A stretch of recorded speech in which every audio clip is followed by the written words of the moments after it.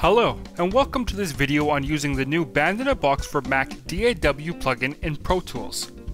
There's a new plugin included with Band-in-a-Box for Mac that accesses all of the real tracks, real drums, and other content in Band-in-a-Box, but can be used right inside your favorite DAW without the use of the main Band-in-a-Box application. The plugin comes free with the purchase of Band-in-a-Box and automatically installs when you install the main program. In this video, we're going to have a look at the various ways you can use this amazing plugin within Pro Tools.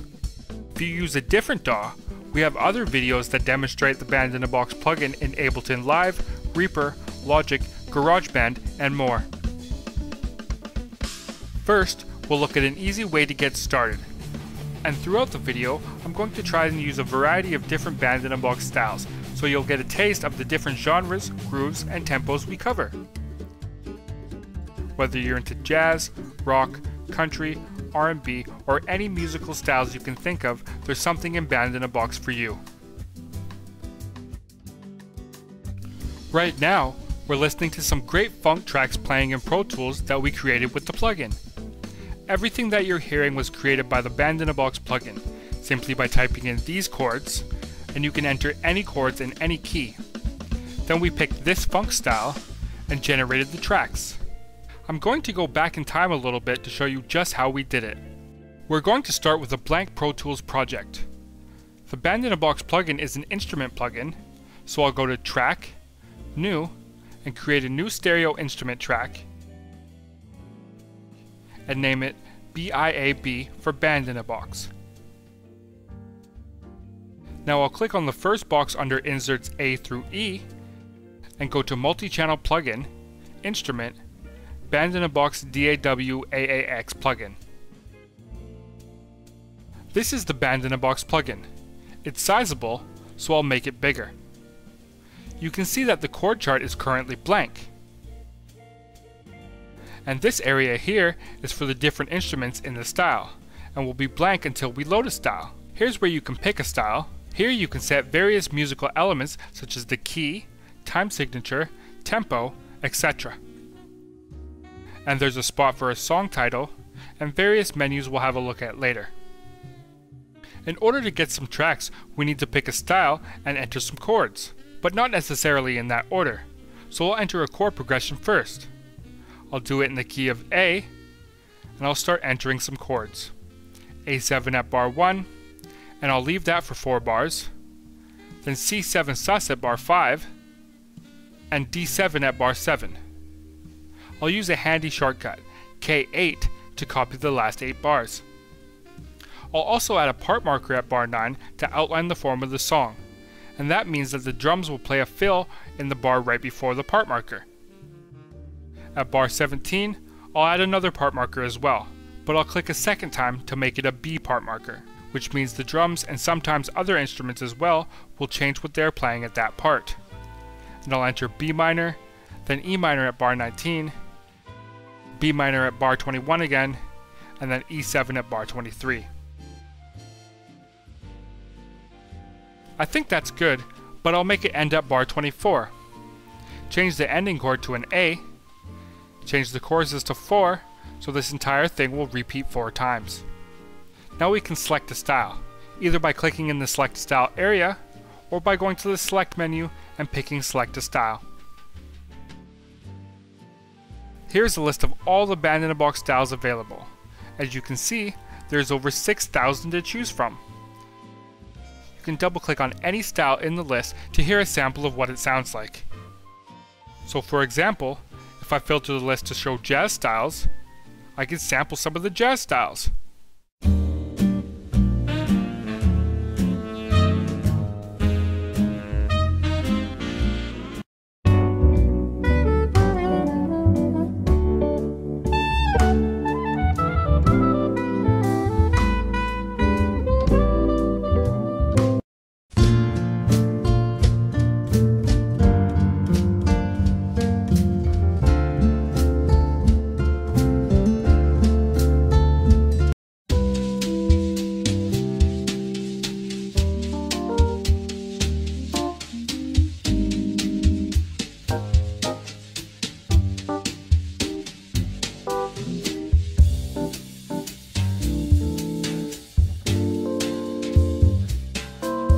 or some rock styles,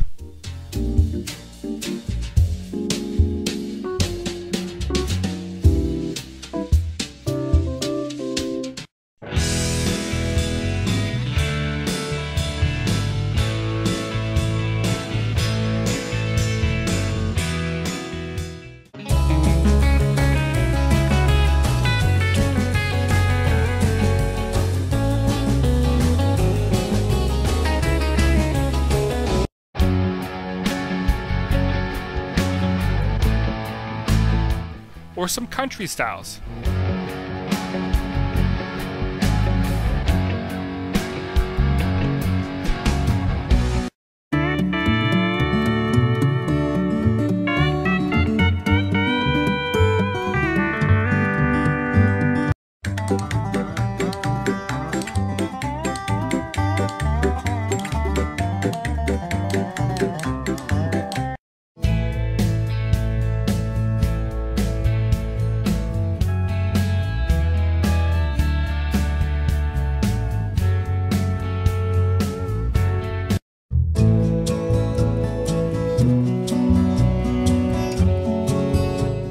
I think a funk style would best suit the chords that I entered, so I'll sample some funk styles.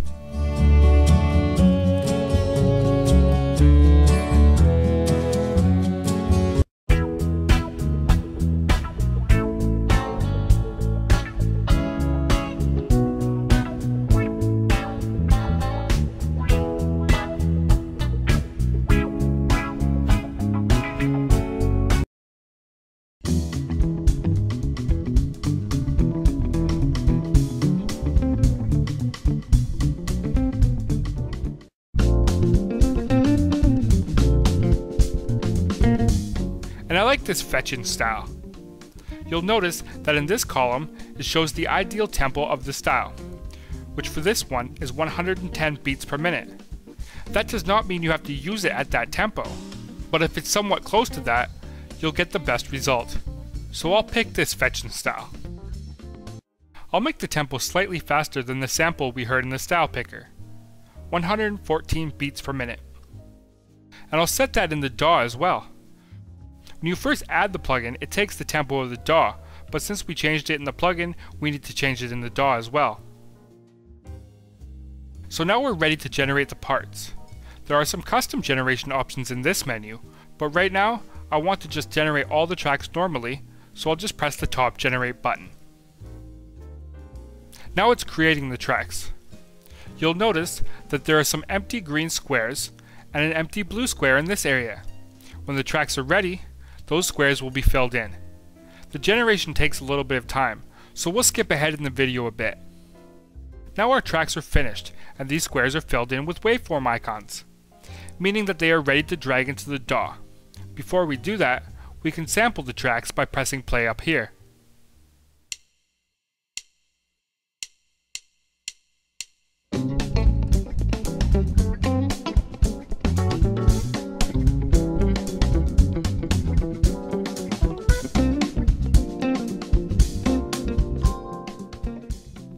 Next, we'll drag them into the DAW, which can be done individually or as a group. This is how you drag a single track.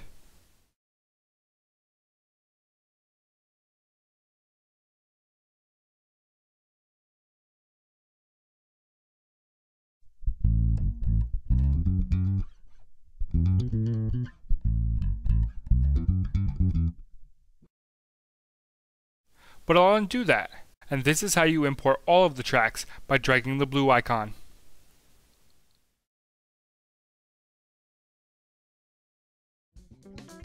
And now we have these tracks right in our DAW. During playback, the chord chart will highlight the current playing bar. This is a great tool if you want to record your own tracks over top of this. So you can now mix the tracks, add effects, or anything you like. And as with all real tracks and real drums, these are real instruments played by real musicians. These are not individually sampled notes, these are actual performances by some of the top studio musicians in the world, able to play over any chord progression in any key you enter. This particular style has a bass part by Alex Al, one of the most sought after bass players in LA. who played in Michael Jackson's band for over 10 years. He also played with the likes of Stevie Wonder, Sting, and many more. On guitar is Bob Lanzetti. Electric piano is covered by Jeff Lorber. And drums are played by Sput Seawright. I'll do a few similar but quicker examples like this, with a few different styles, so you can get a sense of the scope of what you can do with the Band-in-a-Box plugin. Here I am typing in some chords like I did before, but this time I'll pick a hard rock style. I'll set the tempo and generate the tracks. And I've got some great hard rock tracks in my project.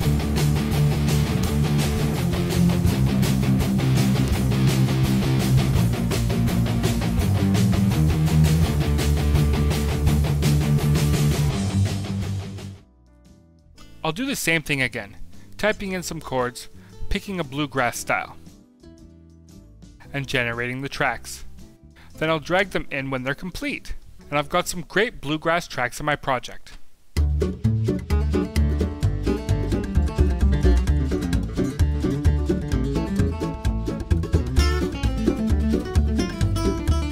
In addition to typing in chords, you can open actual Band-in-a-Box files. These could be files that you've created in the main Band-in-a-Box app, files that other people have sent you, or even demos that come with Band-in-a-Box.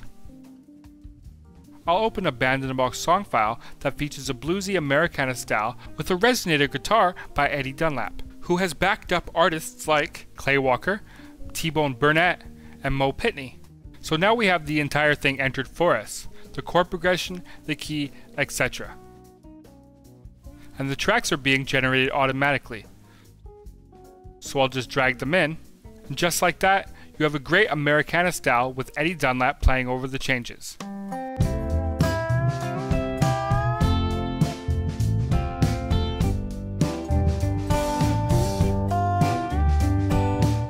And you can also save anything you enter here as a Band-in-a-Box file as well.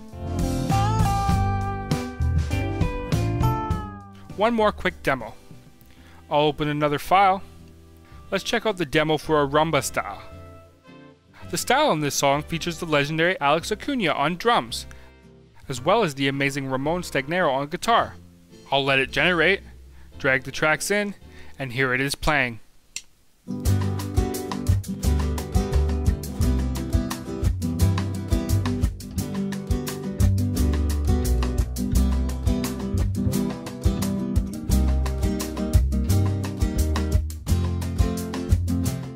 So now we will have a quick look at the preferences dialog within the plugin.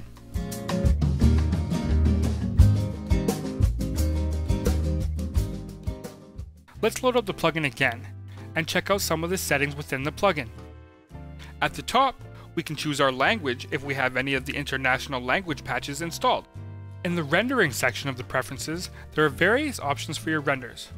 For the master mix, you can choose to render a flat mix, a dry mix, and a center pan mix. On the right, you can choose options like normalizing, acidizing, and padding for multi-riffs. The multi-riff padding puts blank space on either side of the audio. You can also choose to allow multi-riffs to start early and end late, notify when generations are complete, and auto-generate loaded songs instead of waiting for you to click generate. Clear renders will clear the audio files that are currently saved in the Band-in-a-Box folder, which is Applications, Band-in-a-Box, BB Plugin, Saved Tracks, and then subfolders within there. Below, we have our folder location preferences. This area allows you to specify Band-in-a-Box program, real tracks, real drums, and saved tracks locations.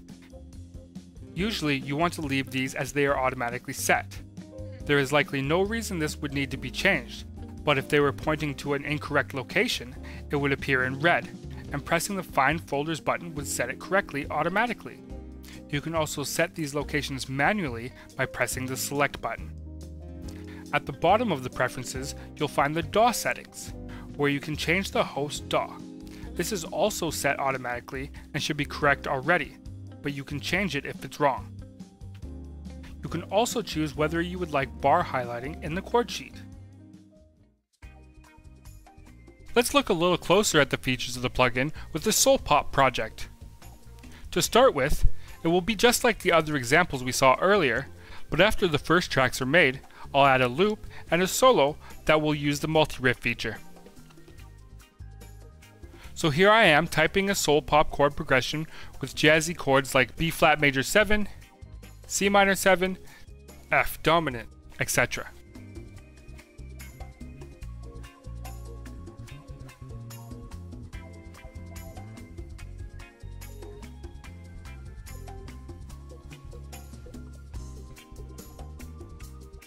And like before, now I'll load a style. I know I want something around 100 beats per minute, so I'll use the tempo filter in the style picker. I also know I want something pop, so I'll use the category filter to show pop styles. I think I'll choose a style from one of my favorite piano players, Miles Black. So I'll use an artist filter and type his name in. Now I'll preview some of these styles.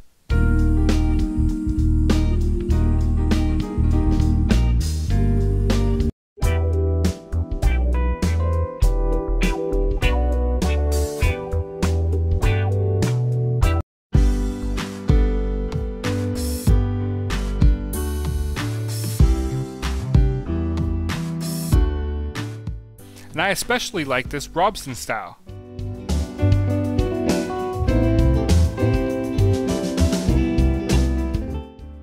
So I'll choose that and generate the tracks.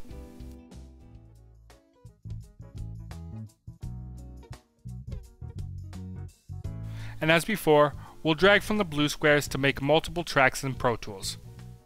Now let's listen to a bit of the song.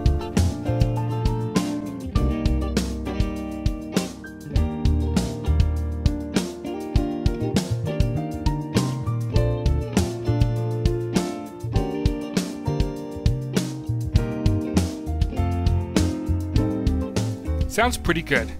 Let's add a modern pop flavor to this with a loop. I'll go to the select menu and choose the loop option. Then I'll find a pop loop that works well with the song. I will filter the loops with the search string pop and double click them to preview them.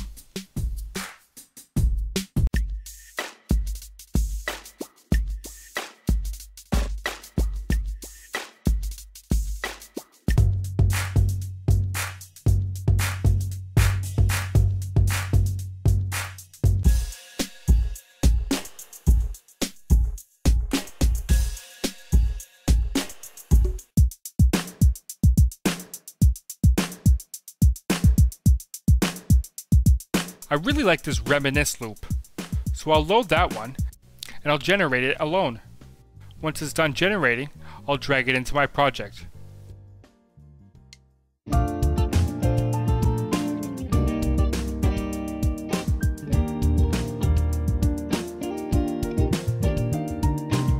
And that definitely adds a modern edge to my mix. I'll add some more excitement to my song by adding a jazz soul guitar solo. I could let Band-in-a-Box generate a great solo by itself, but I want a little more control over it. So I'm going to use the multi-riff feature to generate 7 different tracks of the same guitar soloist. And I'll pick the part that I like best. I know that we have a great Brent Mason soul soloist that is around the same tempo as this song, so I'll select that real track from the Real Tracks picker.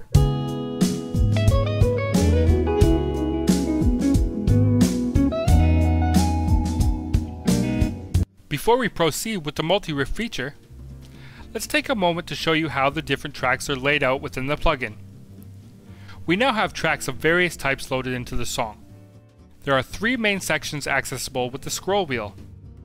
On the top, we have the style tracks, all of the tracks that are specifically loaded with the Robson style. Then in the middle, we have the special tracks, and we have that one special loop track.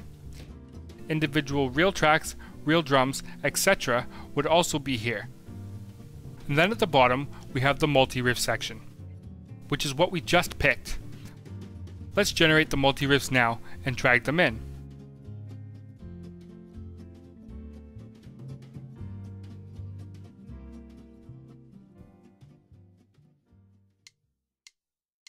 Now we have 7 instances of the same soloist playing different parts on separate tracks. If we tried to play them all together, it would sound pretty bad. But the idea is that we can now listen to them individually, and either pick one that we like best, or piece together different phrases from them if you want more control. For now, I'm going to listen to them all, and select the one performance that I like best overall.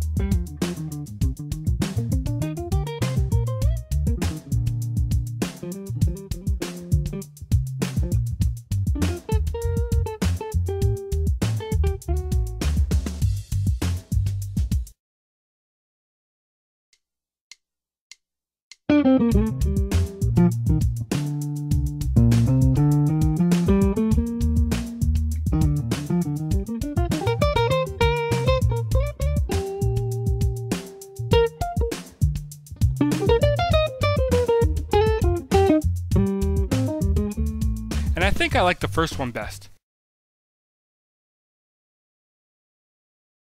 So I'll delete the rest of them.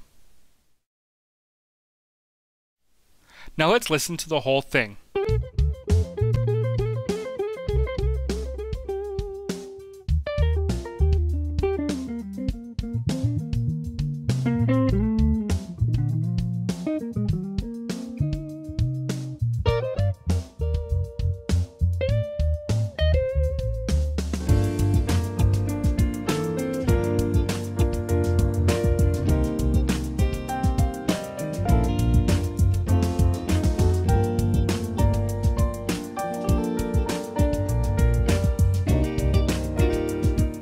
Thanks for watching this tutorial on using the Band-in-a-Box DAW plugin with Pro Tools.